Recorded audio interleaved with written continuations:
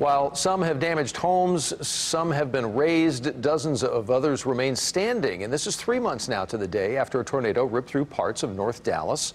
CBS 11's J.D. Miles is joining us live from one of those neighborhoods to show us why some of these homes are still standing when I guess they shouldn't be.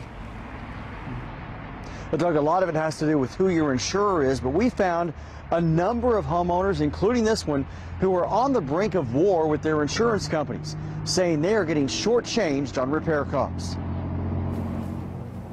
Welcome to my happy casa. Woody Mayhew's eyes tell him his home is a total loss. You should get what you pay for.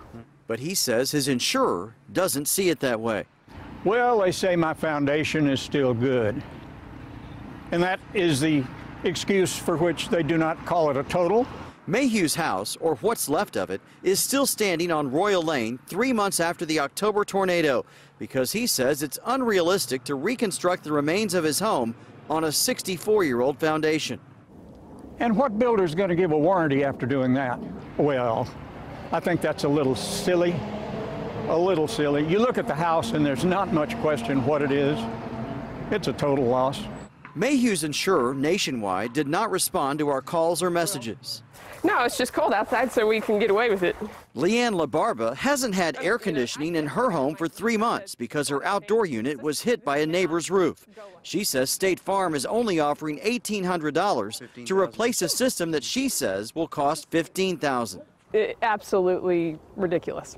The two numbers do not match. It's a huge disconnect. Her family also says the insurer is only willing to pay for a partial new roof. She and others are refusing to cash checks from them because their claims are far from settled, leaving parts of North Dallas still looking like a disaster area. It's still a war zone. It's just a hot mess. I think it's a game of see how much they can, they can get people to say yes.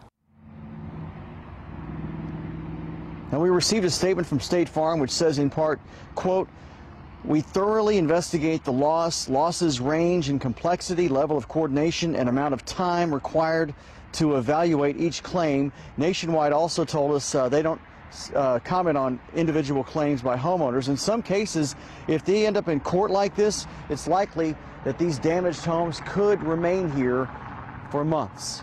Live in Dallas, J.D. Miles, CBS 11 News.